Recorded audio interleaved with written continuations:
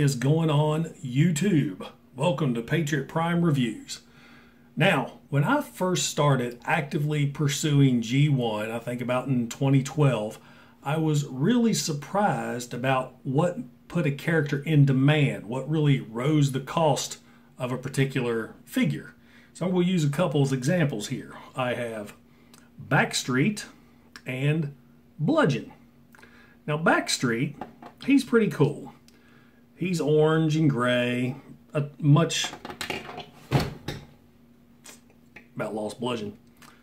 taller than Bludgeon. Get the little gun pointed straight again. And he's got a pretty cool gimmick. He's got these laser blasters on his shoulders that actually fold back and with the push of a button, spring forward. Pretty neat.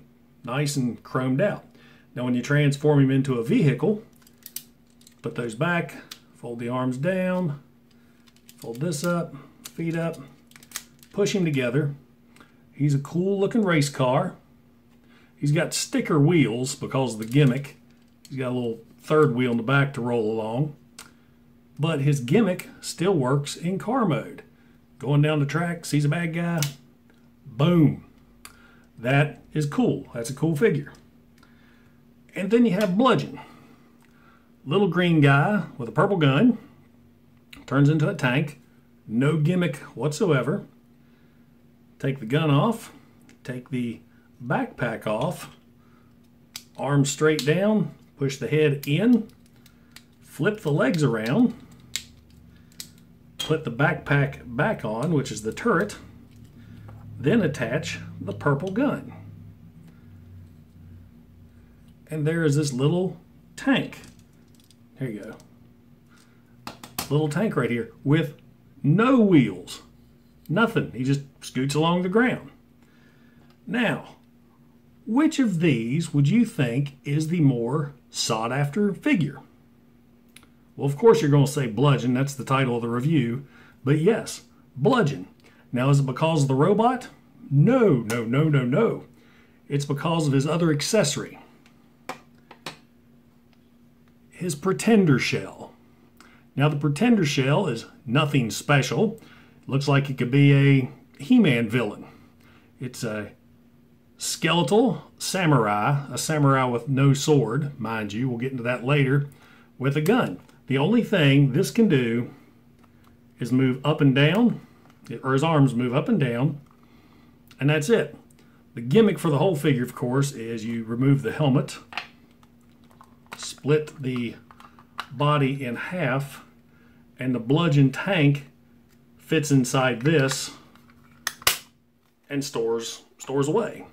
This is one of the Pretenders.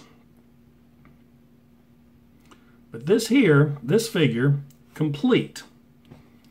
Tank, little purple gun, turret, white gun, helmet, and skeletal figure. If you're lucky, $250. Complete. That's usually a high price on eBay. And why is that? He was never featured in the cartoon. Neither one was featured in the cartoon. Both were featured in the comics. But it was all about the writing. This guy, he was in like 3 issues, and he was just a soldier. He was just in being a soldier. This guy, they applied an incredible story to him that we're going to go over right now. So welcome to Patriot Prime Reviews, Transformers Generation 1, Bludgeon. I'll get you, He-Prime. Yeah.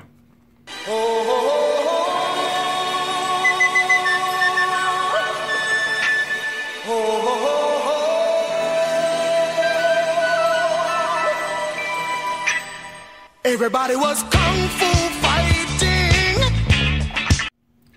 Now, Bludgeon first appeared in issue 60 of the original Marvel run. He was the leader of a trio of Decepticon pretenders, including Octopunch and Stranglehold. Now, what was interesting is in the comics, he was drawn with a samurai sword, Octopunch was drawn with a trident, and Stranglehold had a flail. all 3 of those characters didn't come with any of those weapons. They only came with a gun.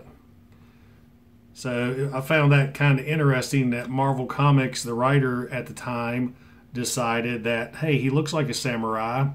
Let's make him a samurai. We'll give him a sword.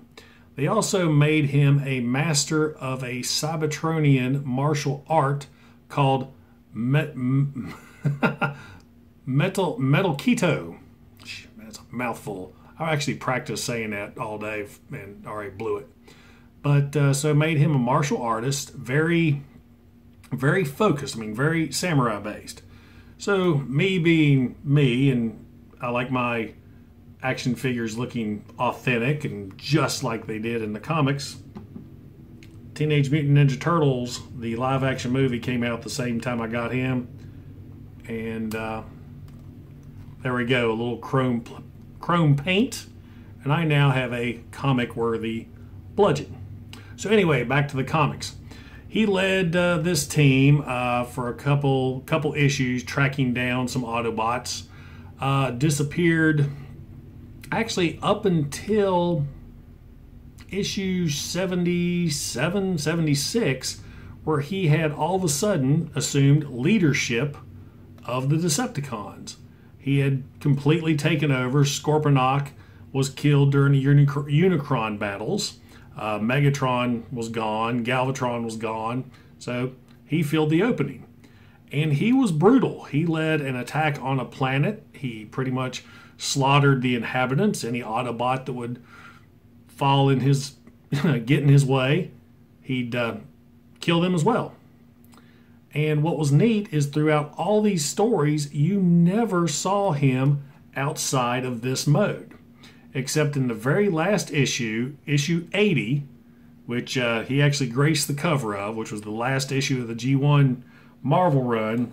You see him in tank mode, transform to robot mode, and then enter the shell. Other than that, this is the only way this character was ever presented. So you had a Transformer who was never a Transformer. But it was the stories and the writing that really boosted his popularity. So let's take a closer look at Bludgeon. Now this won't take too awful long because I pretty much went over everything in the introduction. I did bring Backstreet back in just to tell you something I forgot earlier.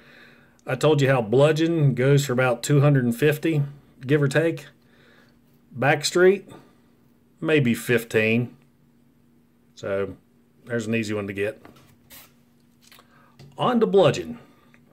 Now we'll go over the shell first, since that's the most popular iteration of him. Now I do want to point out that my shell may look a little different than some other collectors, is I bought the Reprolabel's upgrade set for him to give him a couple little extra modifications, like the Decepticon belt buckle here.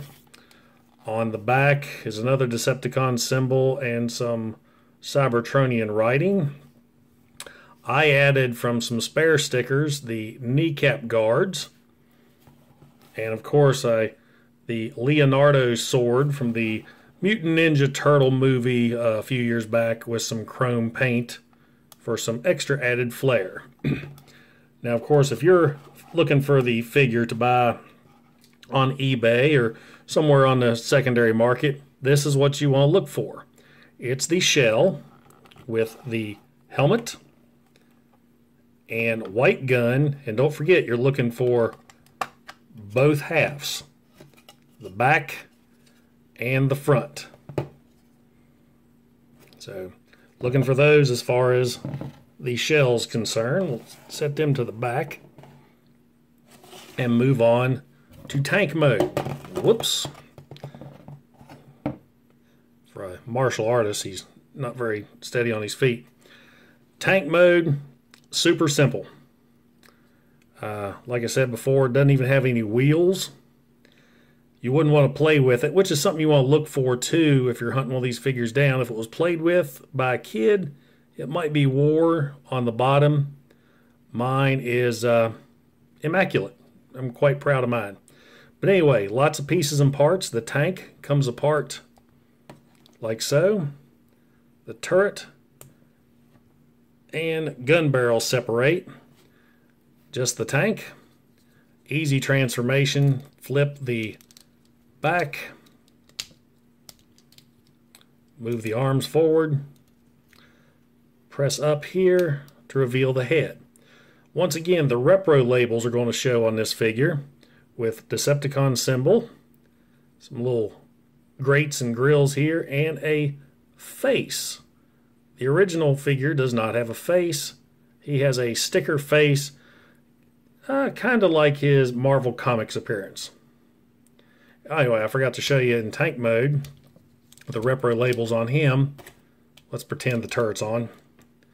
You've got a Decepticon symbol here, some tank details for the focus, and some taillights and gas cans on the back.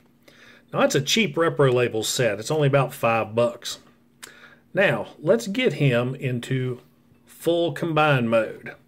So you want to take the shell here, and it's been a while, so bear with me. I don't display him this way. Oh, push the head down.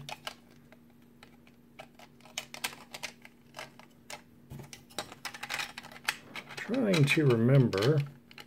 Oh, he just pops in. He just falls in pretty easy. So just the bottom of the tank goes inside the shell.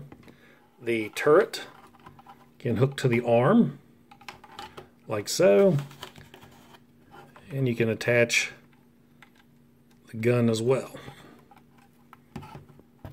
Helmet goes back on,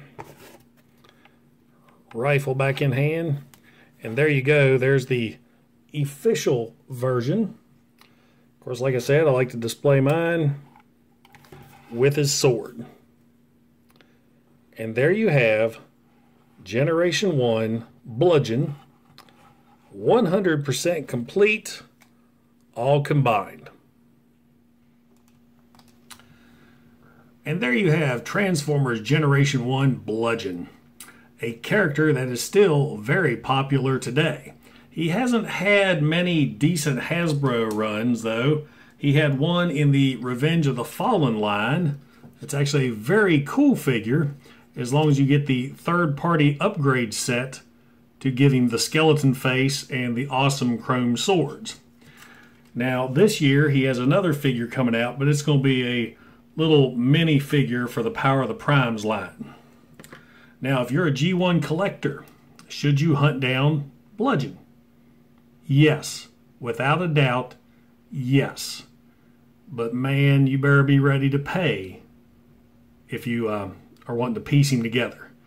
The best advice I have for you is you find one 100% complete. Because to be honest, this little purple gun that I showed was the tank turret, or the weapon to the figure. That little tiny purple piece, is the most expensive piece that you're going to hunt down. But once you get him in your collection, you'll be proud to have him. You'll brag about him, and collectors who do not have him will be jealous of you.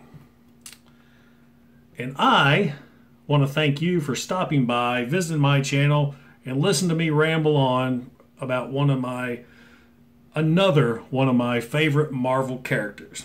And if you want to check me out, along with some of my other Transformer collector buddies, look up Transformers and Such on Facebook. Got a great group of people, and we discuss Transformers and such. Guys, this has been Patriot Prime. Have a great day. Hooah!